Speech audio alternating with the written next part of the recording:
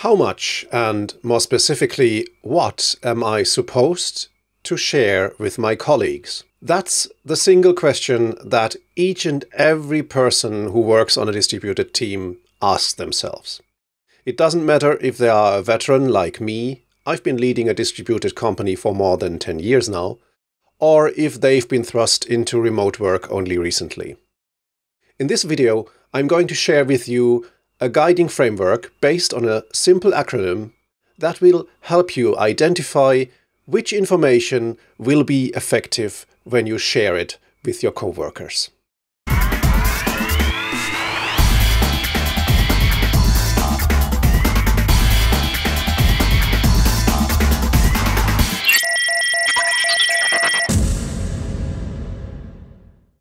Pick any guide on remote work, and there are lots, and it will tell you that communication on a distributed team is important, even essential.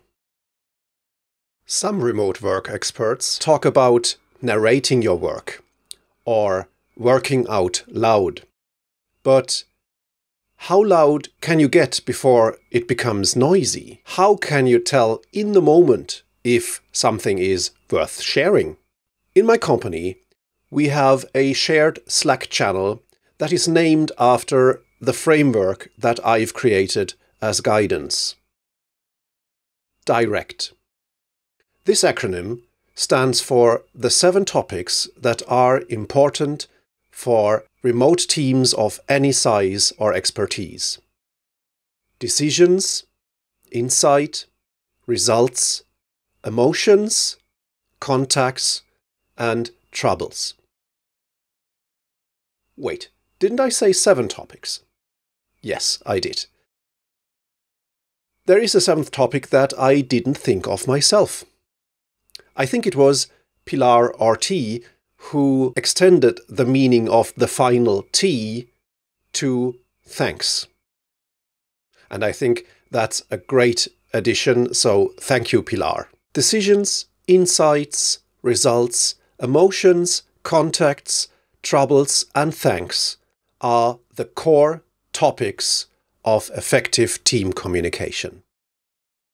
Let's look at each of them in detail. Every time 2 roads diverge in front of you, you get to choose which one to go and which one to leave, as Robert Frost put it, not taken. Each of these decisions will affect the course of your journey. Well, on a team, you are on a journey together. And that's why it is essential to share all decisions that might affect the team with your team. Let me give you an example how even the small decisions are just as relevant to be shared as the rare big ones. When my coworkers and I get to work in the morning, we decide what our most important tasks for the day are going to be, and we share them on our direct channel. This not only sets expectations and creates accountability, it also allows our coworkers to weigh in. Just recently, my plan for the day triggered a gentle reminder that there was a deadline coming up that had slipped my mind and that really should have my full focus. Every decision, except the most trivial ones, is going to change the situation, and your team will have to adapt to this change. Let them know what's coming as early as possible. The neat thing about using asynchronous communication channels in distributed work is that we can post the tiniest tidbits without fear of overwhelming people or interrupting an ongoing conversation. For example, just recently I learned that I can assign application-specific functions to the extra buttons on my mouse. I shared that finding, and only shortly after, someone else responded how that little tip made their work so much easier. I think it's obvious why sharing insight is so important in distributed teams. But it will require extra effort because spontaneous exchanges aren't going to happen as easily as with co-located teams. When it comes to sharing knowledge in a distributed team, you can not over-communicate. Of course, you need to think about how you are going to share your little bits of wisdom. In a shared office space, you wouldn't walk into the center of the room and shout out your latest findings. So don't post them to the random Slack channel you happen to be in either. Together with your team, first find the right way to keep each other in the loop without distracting everyone.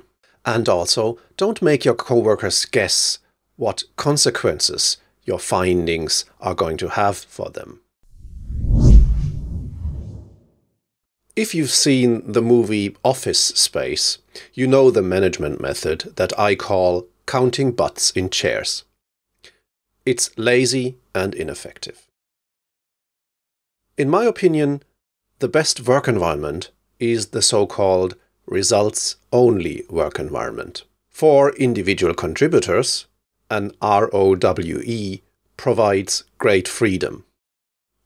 When you are measured exclusively by your results, only the quality and timeliness of your work counts.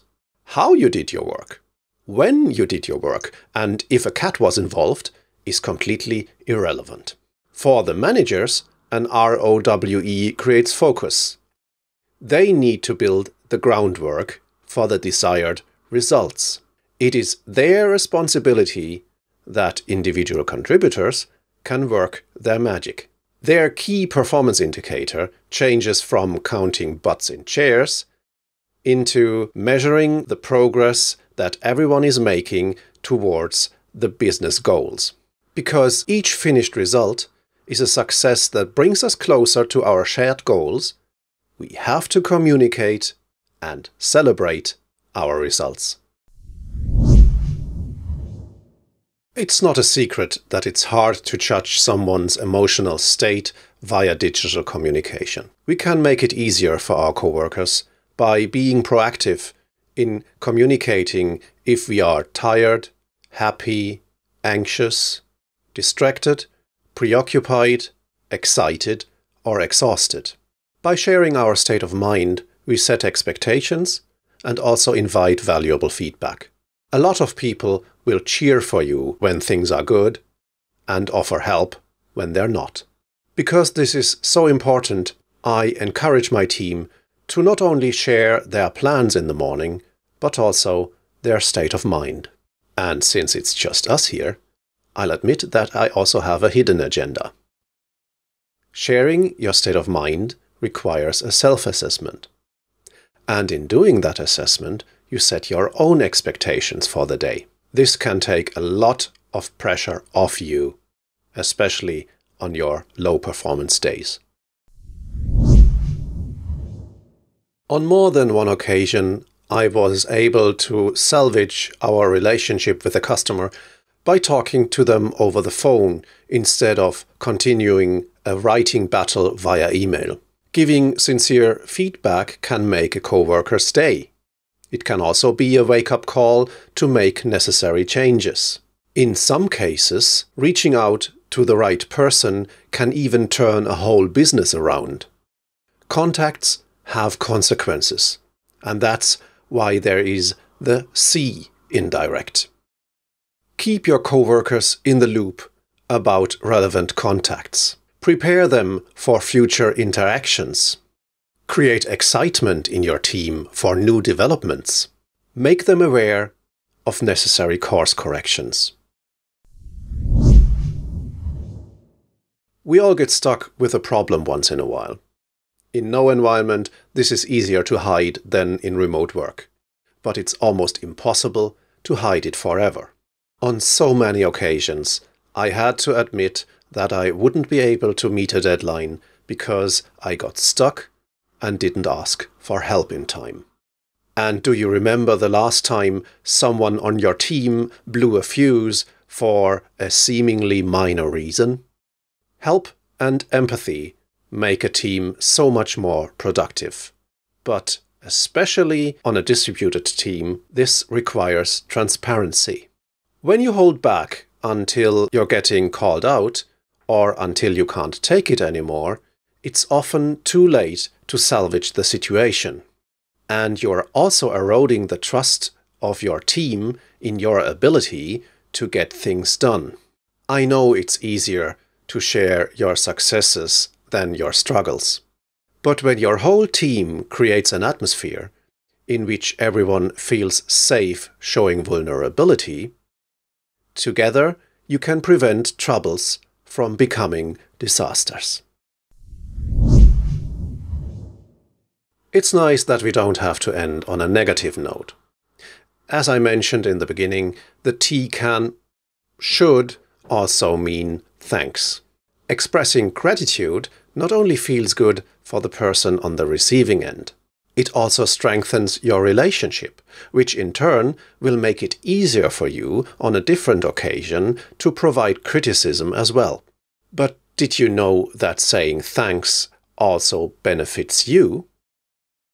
In The Happiness Advantage, Shawn Achor makes a solid case for sharing gratitude.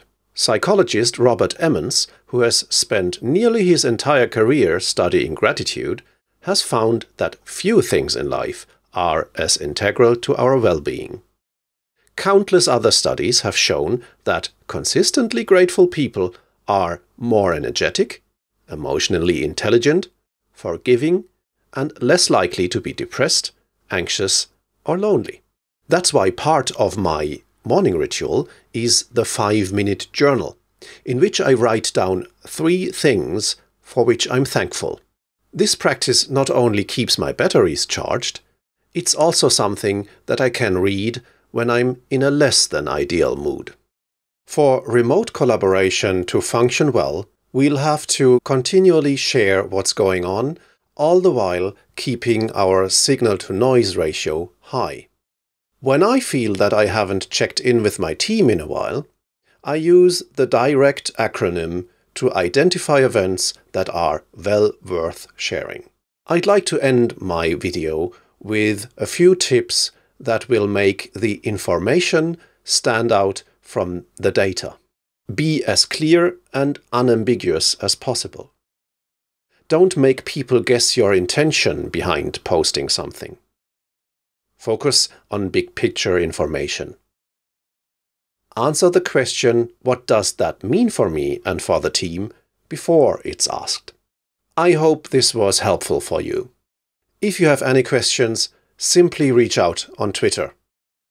And if you've tried direct for yourself, let me know how it's working for you.